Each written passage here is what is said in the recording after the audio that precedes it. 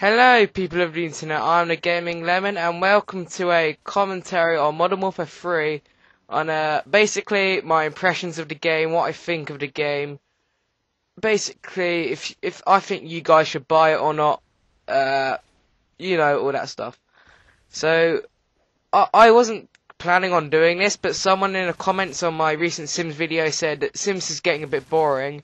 Why not try some Modern Warfare 3 multiplayer? And I thought, yeah, alright, because I've said this many times before. Anything that you guys say you want me to do, I will do.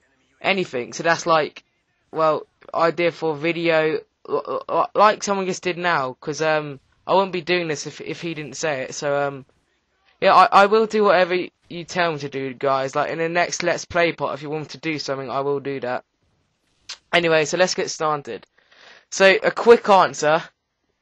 A quick answer first. This COD is the best Call of Duty since like the first Modern Warfare, COD 4. It's a mixture of COD 4 and Modern Warfare 2, which is amazing.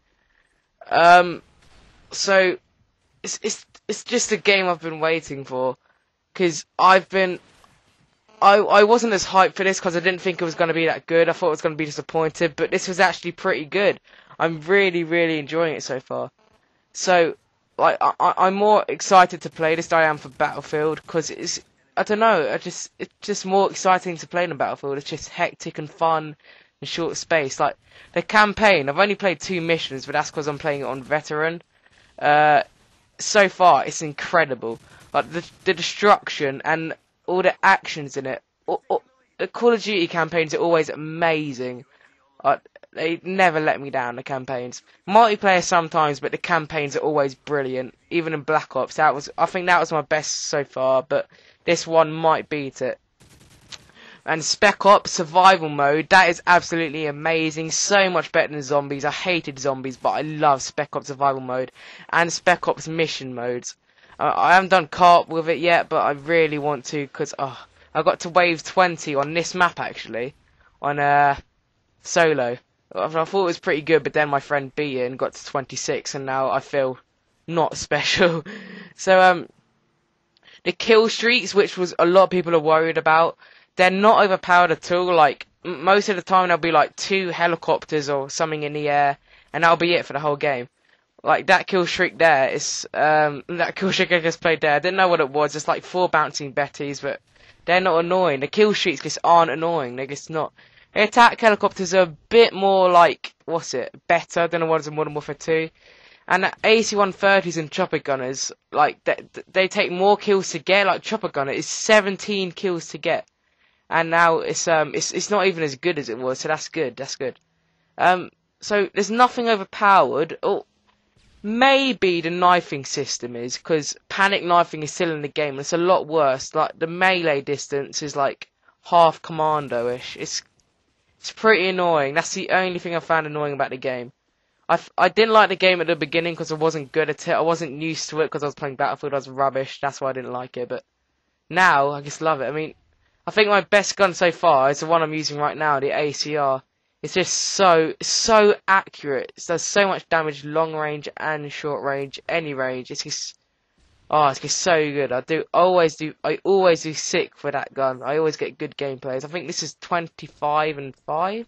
27 and 5, I think. I can't remember. You'll see at the end of the video. But, I just think I just love that gun. I don't know, I think they did a really good job on this game. I mean, I think the maps are a little too small. They're a lot smaller than the previous COD maps, but they're still fun and hectic. I just prefer them to be a lot bigger.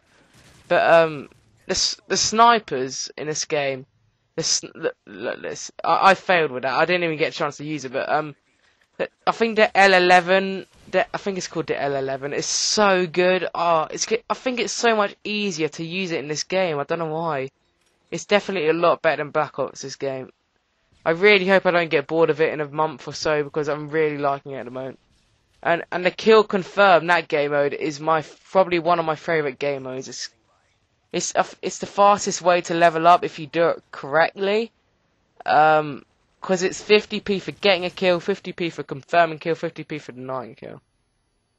And right here, look, I don't know why, I just decided to take out the assault drone. It's such a good kill streak. Like, you can see it on the map, like, wherever it goes, so it's pretty easy to run away from it. It's not overpowered or anything. It's really good. I haven't got it yet, but I saw some gameplay of it, and it's just sick. One more complaint I have about it is on the glitches, the little glitches, the bugs from Modern Warfare 2 are still in this game. Like, in a final game-winning kill where it was zoomed in a bit, if you ever played it as much, like, sometimes a game-winning kill will be zoomed in too much. I don't know, and it's still here. And, like, when in a kill cam, you're reloading and then you respawn, like in Modern Warfare 2, like, in a kill cam, the guy with the same gun you've got reloads, and then you skip it. Then when you spawn, you reload the gun straight away, like it was continuing from it. That's still in this game as well. So they're being a bit lazy with that. I don't know. It's kind of a Modern Warfare 2.5, but it isn't. It just doesn't feel like Modern Warfare 2. It feels like COD 4 and Modern Warfare. Like I said before, it's a mixture, like, of the games. But how much more have I got left to talk? 1 minute. So, yeah, I personally think that, I don't know, if you're a hardcore COD fan, then yeah, get the game, obviously. But if you're not, if you're thinking of getting it, I'm not too sure, because right now, like, everyone says this about every single COD, saying like, oh, it's the best COD in the game, they outdone themselves. But then a month later, it starts to get really bad. I really hope that doesn't happen with this one, because I'm really liking it at the moment. Like, in Modern Warfare 2, that wasn't the case. It wasn't overpowered. So my overall opinion, the game is amazing. Best COD since COD 4, but it still doesn't beat it. COD 4 is still the best game, in my opinion. Campaign, Spec Ops, and of course multiplayer are all a spectacular hit to the game. Although there is not too much improvement, and the same engine is used in the game, it still feels a lot different to Modern Warfare 2. I don't know, I don't get it.